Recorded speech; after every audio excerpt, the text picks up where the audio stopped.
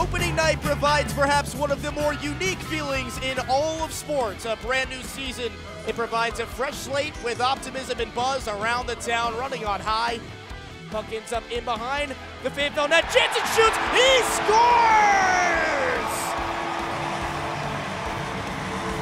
16:02 to go in the second period. Who else would open the scoring for the year?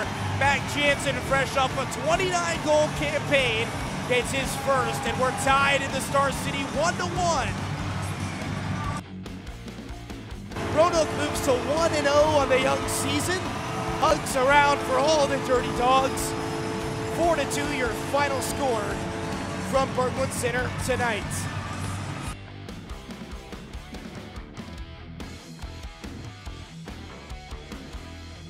Pepe keeps it in for the Dogs. He backhanded it from distance, and he scores! Oh my goodness! Just threw it on net, and Brendan Pepe gets his first goal. Check that, it's Billy Bizzo that tips it on the Brendan Pepe shot. The Dogs lead 1-0 over Fayetteville, 10:45 to go in the first. Pepe with 3 seconds to the near corner. Jansen throws it in front. Rebound chance. They score! Billy Bizzo right at the end of the period gives Roanoke the lead. Jansen will jump on the dog pile. Far side glass. Bizzo with his second of the night. They get the advantage with just 0.3 ticks left in the period. And that's how this one ends tonight. Roanoke, with their franchise record-setting 9th win in a row, they take down Fayetteville 2-1 on Christmas Eve.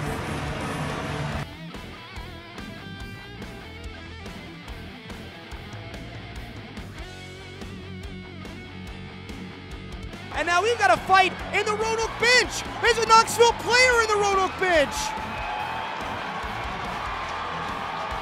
Jaswal's on him, Radin's on him, Dan Bremner's right in there, and there's players in the Roanoke bench from Knoxville. We still haven't seen who they're going after. Now Kugler's got a man tied up over the wall. That's Brendan Pepe. It's Rex Moe in the bench. He went after Spencer Kennedy. And the Knoxville bench is emptied. Everything's moving into the Roanoke bench. Punch is being thrown. Dan Bremner is kind of standing over top of everybody. Matt O'Day's trying to clear guys off his own dasher that separates the surface from the Roanoke bench. It was Rex Moe that had gotten a hit about 20 seconds before away from the play. He jumped into the Roanoke bench to go after Spencer Kennedy.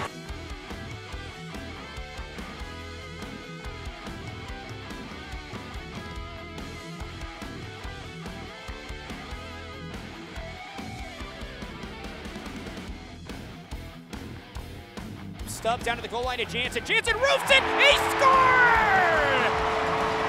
Power play goal for Matt Jansen. The captain brings one back. It's 3-2 Knoxville with 4:04 to go in the second. But Matt Jansen able to end the power play streak for Roanoke and give some life back to this crowd. What a rip from the Roanoke captain. Fourth shot, saved by Stead. Rebound, scored! It's CJ Stubbs, and we're tied in Roanoke, 3-3. Out of the box comes Jansen after the huge major penalty kill, and the Dogs have turned a 2-goal deficit into a tie hockey game with 6:43 to go in the third. It's CJ Stubbs on the rebound of the Nick Ford shot. Ford able to win it back. Valerian shot, he scores! CJ Valerian gives Roanoke the lead with 34.2 to go in the third. It's 4-3 Roanoke over Knoxville.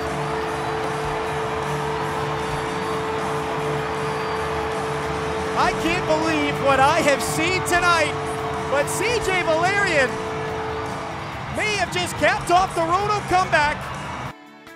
And Roanoke pulls off the comeback in one of the more unbelievable games you will ever see in the Southern Professional Hockey League. Roanoke 4, Knoxville 3, your final on this Friday night.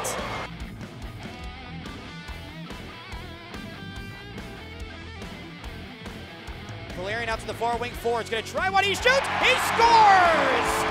Power play goal for Nick Ford. 31.1 to go in the second. Roanoke cuts it back to a 2-goal game. It's 4-2 Knoxville. Jaswell will go out to the far point for Alvo. 15 seconds to go. Alvo's shot! He scored! It's tipped in by DeVito! Lightning strikes twice. Roanoke has brought this to a 1-goal game. It's Knoxville 4, Roanoke 3. Nick DeVito second of the night as he tips the Alvo blast. Ford dangles to the bottom of the right wing circle. Still Ford, centered inside for Nuno. It's scored! Tie game in Roanoke, 4-4. A power play goal for the Dogs with 15:29 to go in the third period. And it's the captain, Matt Jansen, that does it. 3 unanswered by the Rail Yard Dawgs. A 4-1 game has become 4-4 with a lot of time left to go. And Berglund centered through the paint again. That one was deflected once again. This time Josh Ninadal, who slams O'Shaughnessy against the near side wall of the Roanoke zone. Zemlitska's clearance kept in the zone by Conger. Conger's pass out to the blue line to O'Shaughnessy was kept, but O'Shaughnessy gets laid out by Ninadal. And then back to the near side. A huge save for Rodebush, and then it came off the post as well from in behind the Roanoke net. Oh my goodness, it was kicked away on a Williamson chance, and then a deflected shot off the skate of Zemlitska. It's a huge clearance for Roanoke. Williamson had a wide open net. Ninadal with another huge hit. Short-handed chance for Roanoke. Here comes Brady Hebner, down from left to right, dangling on the breakaway. He shoots, he scores! Short-handed goal for Roanoke. It's 5-4 Dogs with 5:07 to go in the third. Unbelievable in Roanoke. Josh Ninadal, the human wrecking ball, freeing up Brady Hebner, and he goes end-to-end, short-handed. Roanoke has come from 3 goals down, maybe Knoxville 5-4, and one of a franchise record 7,015 fans in attendance.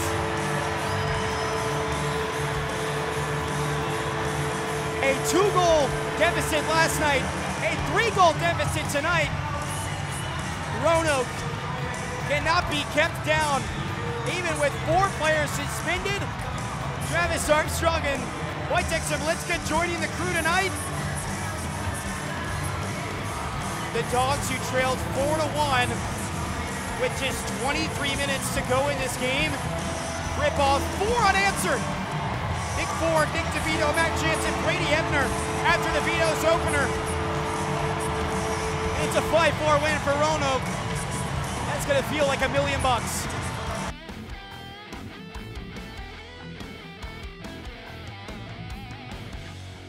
We're gonna get a goalie fight. Holy smokes! Trevor Babin wants after Rodebush. Mitts are gone, helmet's gone. Rodebush wants to go southpaw. A second fight developing with Valerian and Matthews, but we're all locked in at center ice with Rodebush and Babin.